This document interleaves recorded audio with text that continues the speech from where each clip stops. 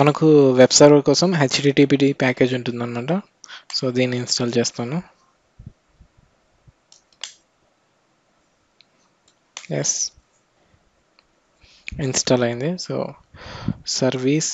ఆ సర్వీస్ అనేది రన్ అవుతుందో లేదో చెక్ చేయాలన్నమాట. స్టేటస్ ఇది ఇన్యాక్టివ్లో ఉంది. సో దీన్ని రన్ చేయాలంటే స్టార్ట్ అనేది service space హెచ్టిటిపిడి space start. So ఈ కమాండ్ వల్ల మనకు వెబ్ సర్వర్ అనేది ఈ సర్వర్లో అనేది స్టార్ట్ అవుతుంది. సో రన్నింగ్ అది రన్ అవుతుందో లేదో చూడాలంటే ఇది పబ్లిక్ అయిపోయి ఉంటుంది కదా. సో మీరు మీ బ్రౌజర్లో ఓపెన్ చేస్తే టెస్ట్ పేజ్ అనేది రావాలి ఇలా. ఓకే, నెక్స్ట్ సేమ్ నేను సెకండ్ మెషిన్ కూడా అలానే ఇన్స్టాల్ చేస్తాను. సో ఫస్ట్ లాగిన్ అవ్వండి. gitbash cd డౌన్లోడ్స్, ఎందుకంటే డౌన్లోడ్స్లో నా ఫైల్ ఉంది dev lb demo2 is2 అనేది default user name and @IP address.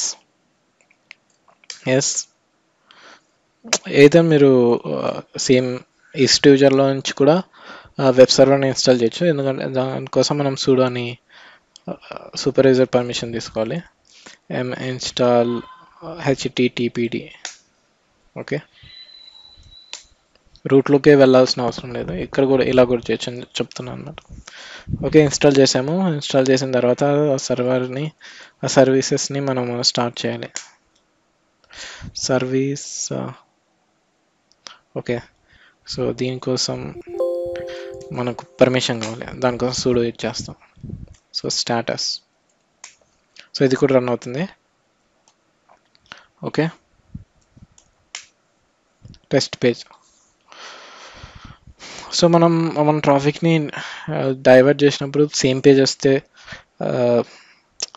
అది రౌండ్ రాబింగ్ ఫ్యాషన్లో అసలు వెళ్తుందా లేదా, సేమ్ పేజ్ కాబట్టి మనకు కాస్త కన్ఫ్యూజన్ ఉంటే, సో నేను ఏం చేస్తాను అంటే, సో డిఫాల్ట్ పేజ్ని ఇక్కడ టెస్ట్ పేజ్ బదులు నేను ఇక్కడ మెసేజ్ రాస్తాను అనమాట.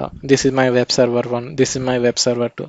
సో మీకు ఏమైనా ట్రాఫిక్ ఫార్వర్డ్ అయినప్పుడు మీకు అవుట్పుట్ని బట్టి మీకు ఏ వెబ్ సర్వర్కి వెళ్తుందో మీకు ఒక ఐడియా వస్తుంది అన్నమాట. ఓకే, నేను ఇక్కడ డిఫాల్ట్ పేజ్ తీసి నా ఓన్ పేజ్ పెడతాను అన్నమాట. నేను ఆల్రెడీ కాస్త HTML కోడ్ రాశాను. సో మీకు ఇదే యూజ్ చేయాలనుకుంటే ఇది మీరు డిస్క్రిప్షన్లో ఉంటాయి, ట్రై చేయండి. ఆర్ఎల్స్ మీరు జస్ట్ ఓపెన్ చేసి ఒక ఫైల్ ఉంటుంది, ఫైల్లో మనం index.html క్రియేట్ చేస్తే సరిపోతుంది. ఇది 34 కదా, 34 వచ్చేసి 236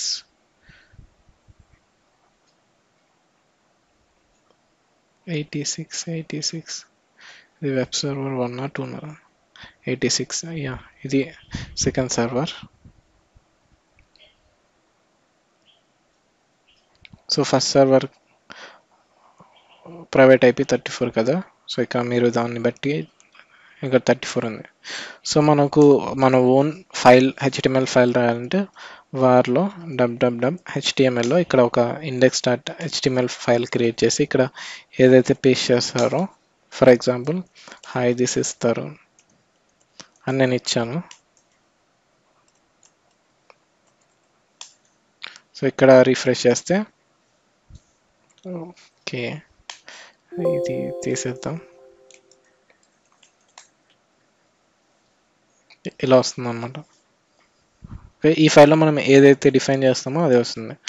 నేను కాస్త గ్రాఫికల్గా బ్యాక్గ్రౌండ్ అది ఇది కాస్త HTML కోడ్ రాసాను ఆల్రెడీ, సో దాన్ని పేస్ట్ చేస్తాం. సో ఇప్పుడు నేను రిఫ్రెష్ చేస్తే this is my web server 1. So ఇలా ఒక ఇమేజ్ వస్తుంది అన్నమాట. సో ఇది నా వెబ్ సర్వర్ 1లో రన్ అవుతున్న పేజ్ అనమాట. సేమ్ నేను ఈ వెబ్ సర్వర్ 2లో కూడా సేమ్ ఇలాంటి ఒక పేజ్ పెడతాను అనమాట. సో cd/var ఈ ఫోల్డర్లోకి వెళ్ళాలి, మీరు వెళ్ళేసి ఇది ఎంటీగా ఉంటుంది, ఇందులో index.html అనేది క్రియేట్ చేసి మీ కంటెంట్ ఏమైనా ఉంటే ఇక్కడ పేస్ట్ చేయొచ్చు. Okay,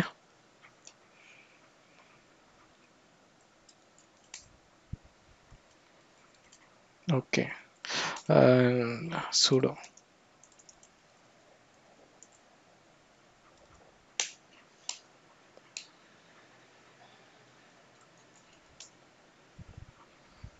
okay. ఇప్పుడు రిఫ్రెష్ చేస్తే నాకు గ్రీన్ కలర్ బ్యాక్గ్రౌండ్లో వస్తుంది. దిస్ ఈజ్ సెకండ్ సర్వర్లో రన్ అవుతున్న నా పేజ్ అనమాట. Okay, okay. అండ్ మనం 2 సర్వర్స్ క్రియేట్ చేసాము, అందులో వెబ్ సర్వర్ని ఇన్స్టాల్ చేసాము. ఓకే, అండ్ మన డిఫైన్డ్ పేజ్ అనేది అక్కడ పెట్టాం. బేసికల్గా అయితే గూగుల్ అనుకోండి, అన్నిట్లో ఒకే పేజ్ సిమిలర్గా ఉంటుంది, మనకు కాస్త తేడా తెలియదు కదా అసలు ఏ సర్వర్కి వెళ్తుంది. దానికోసం నేను డిఫరెంట్ పేజెస్ పెట్టాను అనమాట. ఒకటి గ్రీన్, ఒకటి లైట్ బ్లూ అనమాట. నెక్స్ట్ వచ్చేసి మనం ఈ 2 సర్వర్స్ని లోడ్ బ్యాలెన్సర్ అంటే టార్గెట్ గ్రూప్లో యాడ్ చేయాలి.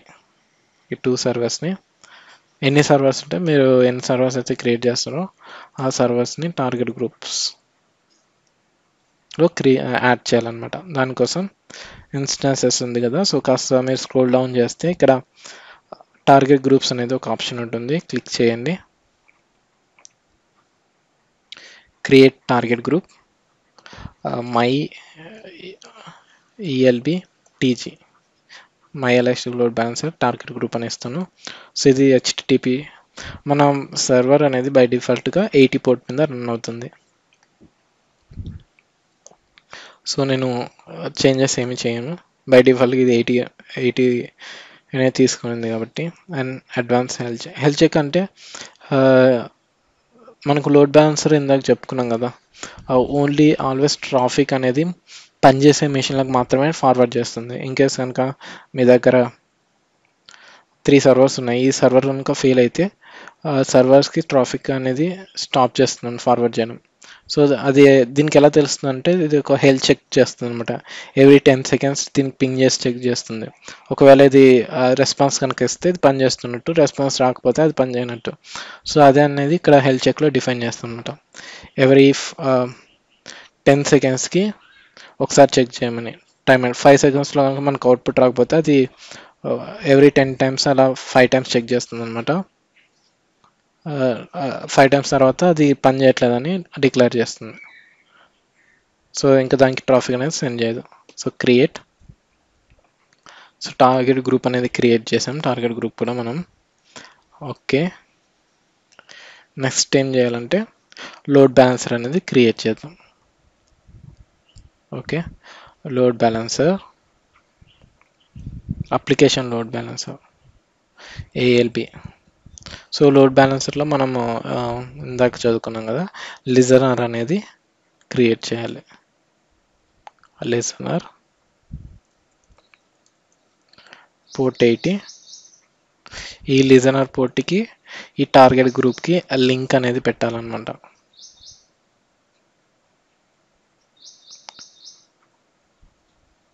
ఓకే, సో దట్ ఎవరైనా మనకు 80 పోర్ట్ని హిట్ చేస్తే ఈ టార్గెట్ గ్రూప్ అనేది హిట్ అవుతుంది. ఈ టార్గెట్ గ్రూప్లో ఉన్న సర్వర్స్కి ట్రాఫిక్ అనేది డిస్ట్రిబ్యూట్ అవుతుంది.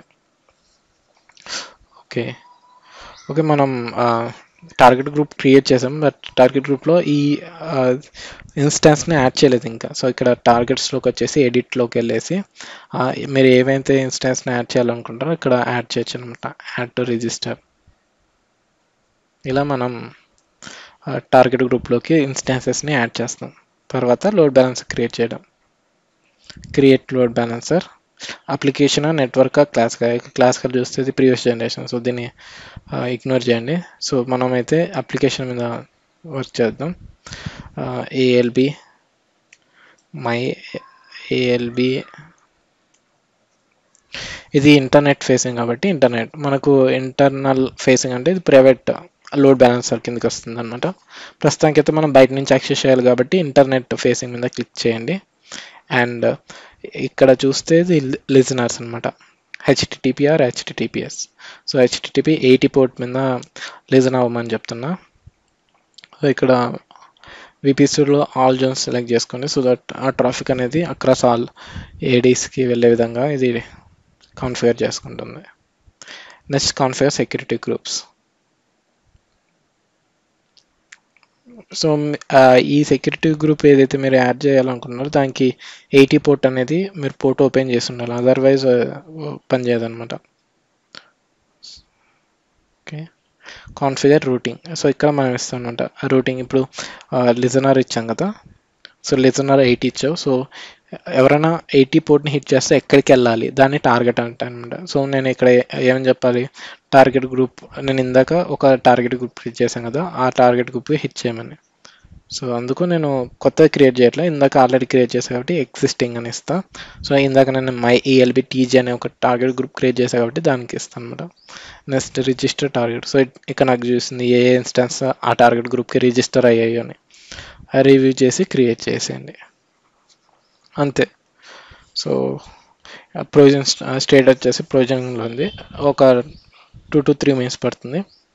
సో మనం వెయిట్ చేద్దాం. లిజనర్ ఇక్కడ ఉంటుంది. So in the mean while, so మీరు అప్పుడప్పుడు ఇక్కడ మీ అకౌంట్లో బిల్లింగ్ డాష్బోర్డ్లో మీకు ఏమైనా బిల్ పడుతుందా లేదా చెక్ చేసుకోండి. ఇన్ కేస్ మీరు ఏమైనా మిషన్స్ ల్యాబ్ యూజ్ చేయడం కోసం ఏమైనా మిషన్స్ క్రియేట్ చేసి మర్చిపోయారు అనుకోండి, దానికి బిల్ పెడుతుంది కదా. సో ఇక్కడ మీకు ఇది నేను అకౌంట్ నిన్నే క్రియేట్ చేసా కాబట్టి నాకు ఏం చూపించట్లేదు. సో ఇన్ కేస్ కనుక మీరు ఏమైనా క్రియేట్ చేసి మర్చిపోతే ఇక్కడ బిల్లింగ్ పడుతుంది. సో అది ఆ మెషిన్స్ ఏవో ఒకసారి చూసి అక్కడ డీటెయిల్గా పడుతుంది అనమాట, ఏ రీజన్లో ఏ మెషిన్ క్రియేట్ చేశారు అని డీటెయిల్గా ఒక రిపోర్ట్ వస్తుంది. దాన్ని చూసుకొని మీరు దాన్ని టర్మినేట్ చేసేయండి, బెటర్. Okay, refresh. సో ఇందాక మనము application load బ్యాలెన్సర్లో context based routing అన్నాం కదా, సో దాన్ని ఇక్కడ చేసుకోవచ్చు అనమాట. లిజనర్స్కి వెళ్ళేసి, సో ఎవరైనా 80/ ఆర్డర్స్ ఇస్తే ఒకదానికి వెళ్ళే విధంగా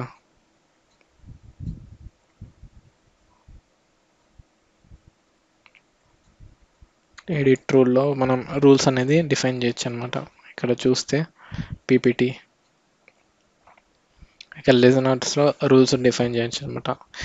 డిఫాల్ట్గా ఎక్కడికి వెళ్ళాలి, ఇన్ కేస్ ఎవరైనా /AP అని ఇస్తే ఇంకో బ్యాక్గ్రౌండ్ టార్గెట్ గ్రూప్కి వెళ్ళే విధంగా మనం ఇవ్వచ్చు అనమాట. Okay okay, provisioning. నెక్స్ట్ మనం ఏం చేద్దాం అంటే కాన్ఫిగర్ చేస్తాం. నెక్స్ట్ యూజర్స్ ఉంటారు కదా, సేమ్ యూజర్ నుంచి మనం ఈ లోడ్ బ్యాలెన్సర్ అనేది హిట్ చేద్దాం. మనకు అది హిట్ అవుతుందో కరెక్ట్గా కనుక కాన్ఫిగర్ చేసింటే మనకు అవుట్పుట్ అనేది మన వెబ్ పేజెస్ అనేది వస్తాయి అనమాట. సో ఇక్కడ యూజర్ ఏ, యూజర్ బి, యూజర్ ఏ. నేను సేమ్ ఒకే సిస్టంలో నుంచి చేస్తాను. నేను రౌండ్ రాబిన్ చేస్తున్నాను కాబట్టి నాకు 2 సిస్టమ్ అవసరం లేదు. జస్ట్ రిఫ్రెష్ చేస్తే ట్రాఫిక్ డిఫరెంట్ వాటికి డిస్ట్రిబ్యూట్ అవుతుంది కాబట్టి నాకు తెలుస్తుంది. ఎందుకంటే మనం వెబ్ పేజ్ని సేమ్గా ఇవ్వలేదు, ఒక దాంట్లో గ్రీన్ కలర్ ఇచ్చాం, ఇంకో దాంట్లో ఎల్లో ఇచ్చి డిఫరెంట్గా ఇచ్చాం కదా. సో మనకు తెలిసిపోతుంది అసలు ట్రాఫిక్ సేమ్ సర్వర్కి వెళ్తుందో అని. సో ఎప్పుడైతే మనం లోడ్ బ్యాలెన్సర్ యొక్క డిఎన్ఎస్కి హిట్ చేస్తామో, సో అది లిజనర్కి హిట్ అవుతుంది. ఆ లిజనర్ టార్గెట్ గ్రూప్కి హిట్ అయ్యేసి మనకు ఈ లోడ్ ఉంటుంది కదా, ఈ లోడ్ అనేది బ్యాక్ అండ్ సర్వర్స్కి వెళ్ళేసి మళ్ళీ మనకు రిటర్న్ వస్తుంది అనమాట. సో అది పనిచేస్తుంది లేదా ఒకసారి చూద్దాం. Active, yeah. సో ఇక్కడ డిఎన్ఎస్ నేమ్ ఉంది కదా, సో దీన్ని కాపీ చేసుకొని ఇప్పుడు మీరు ఇక్కడ టెస్ట్ చేయొచ్చు. సో నాకు అవుట్పుట్ అనేది వచ్చింది. ఇది ఫస్ట్ యూజర్ కాబట్టి, ఫస్ట్ టైం కాబట్టి ఫస్ట్ సర్వర్కి నాకు ట్రాఫిక్ అనేది వెళ్ళింది. నేను రిఫ్రెష్ చేస్తే అది సెకండ్ సర్వర్కి వెళ్తుంది అనమాట. రిఫ్రెష్. సో ఇది రౌండ్ రాబిన్ కాబట్టి పర్సిస్టెంట్ ఉంది, సెషన్ పర్సిస్టెంట్ ఆల్వేస్. అది మీరు రిఫ్రెష్ చేసిన ప్రతిసారి వేరే సర్వర్కి అనేది ఇది ట్రాఫిక్ అనేది డైవర్ట్ అవుతుంది. చూడండి, రిఫ్రెష్ చేసిన ప్రతిసారి. నా దగ్గర ప్రస్తుతానికి 2 సర్వర్లు ఉన్నాయి కాబట్టి రెండింటికి మాత్రం వెళ్తుంది. ఇన్కేస్ మీ దగ్గర 100 ఉంటే ఒక్కోసారి ఒక్కో దానికి వెళ్తుంది. అదే ఫ్లో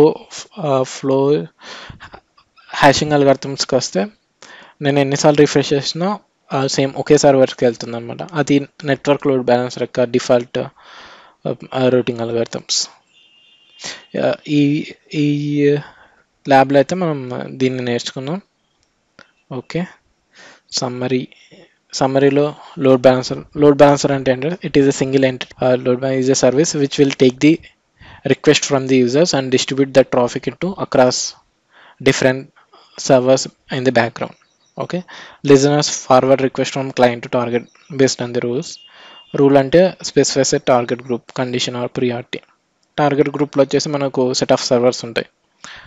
హెల్త్ చెక్స్లో మనం మానిటర్ చేస్తాం ఆ సర్వర్ రన్ అవుతుందా లేదని. ప్రైజింగ్ వచ్చేసి మనకు హవర్లీ ప్రైజింగ్ ఉంటుంది and also LCU load balancer capacity యూనిట్స్ని base చేసుకొని మనకు ప్రైజింగ్ అనేది డిసైడ్ చేస్తారు. దాని గురించి మోర్ చదవాలంటే ఇంకా ఇక్కడ లింక్ ఉంది, ఒకసారి చదవండి. That's it guys, this video. Hope this video helpful for you. So I think these videos are helpful for you. So మీకు ఇంకా ఏమైనా సర్వీసెస్ గురించి వీడియో చేయమంటే జస్ట్ కమెంట్ సెక్షన్ కామెంట్ చేయండి. అండ్ ఇంకా డెవాప్స్ కనుక I'm just trying to plan to upload DevOps videos also. So and also if you like this video, subscribe my channel and share with your friends so they can also learn the cloud. And feedback ఏమైనా ఉంటే comment సెక్షన్లో comment చేయండి so that I can try to follow. Okay, that's it guys, thanks for watching, have a great day. Lab అయిపోయాక మీరు ఈ load బ్యాలెన్సర్ని and మీరు create చేసిన ఈ సర్వర్స్ని డిస్ట్రాయ్ చేయడం మర్చిపోకండి. So I'm just deleting. Load బ్యాలెన్సర్లోకి వెళ్ళేసి డిలీట్ చేయండి లోడ్ బ్యాలెన్సర్. తర్వాత టార్గెట్ గ్రూప్స్ ఉన్నాయి కదా, సో ఇది కూడా డిలీట్ చేసేయండి. దెన్ మనం క్రియేట్ చేసిన సర్వర్స్ ఉన్నాయి కదా 2 సర్వర్స్, వీటిని కూడా డిలీట్ చేసేయండి, టర్మినేట్ చేసేయండి.